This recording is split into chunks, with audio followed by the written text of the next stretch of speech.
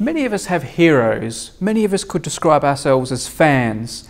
And in modern times, if you're a fan, there are many ways you can express this. You could collect autographs, you can take a selfie with your hero maybe. You could even put a poster on the wall. But in the 19th century, if you were a true fan, you expressed it in a rather unusual way. And this way has resulted in some amazing precious documents. Have a look at these. These are two giant scrapbooks. And they've been put together by fans of two of the most famous scientists of all. And we're going to show you inside them because what's in these books is amazing.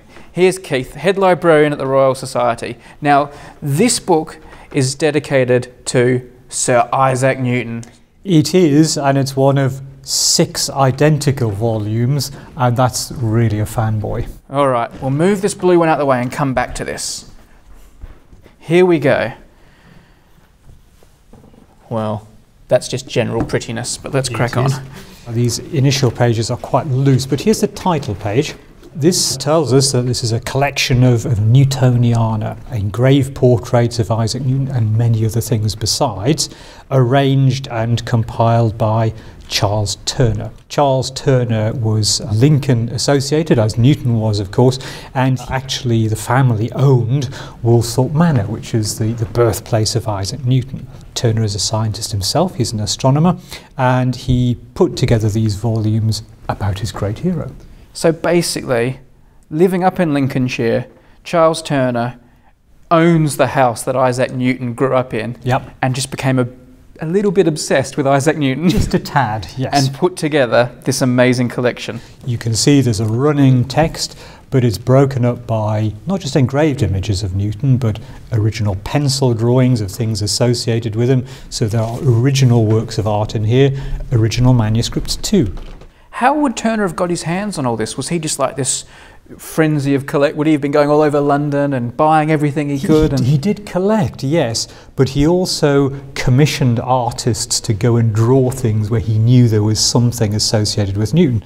There seems to be a real obsession with people's houses in these books, I notice. Yeah, it's the places where people lived, very important. So this is Woolthorpe Manor, with many of the internal features still intact as Newton might have known them. He collected documents too, so there's a Newton signature on this one. And it's just a receipt. So lots of documents. And finally here, a genealogy and Isaac Newton's coat of arms, very, very beautifully painted.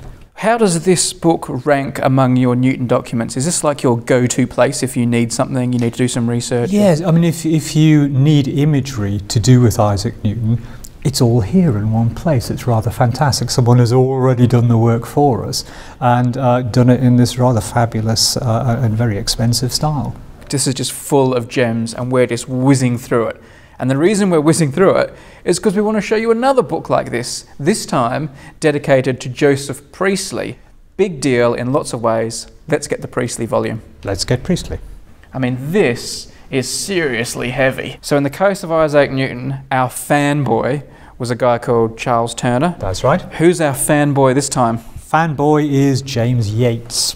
There we go. Here's our title page, Joseph Priestley, and Yates has given himself a fair-sized point size there as well, hasn't he? What's the point of collecting all this stuff without giving yourself a little acknowledgement in the front? So there's a huge index in the front here. Yeah, family tree. Yep. Yep. Newspaper articles, brochures, buildings and houses associated with him.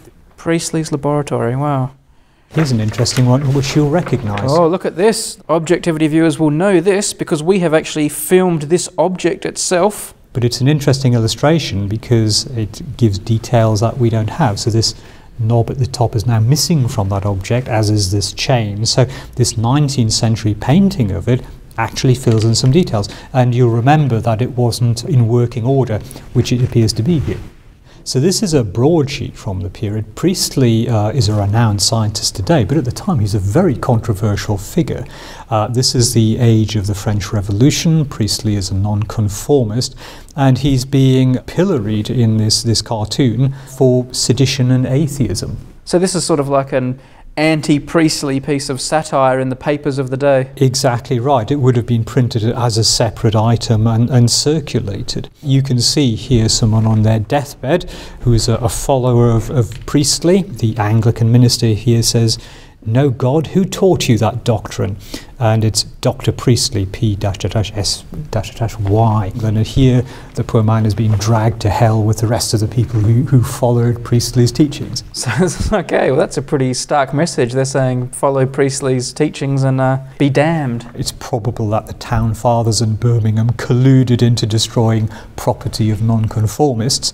And here we have Dr. Priestley's house being sacked, wrecked, and destroyed, and Priestley himself would end up travelling to America. And rather nicely we have pictures of his American house in this volume. And there we go, there's his lovely spread in Pennsylvania, is it? That's right, yes, Northumberland in the state of Pennsylvania.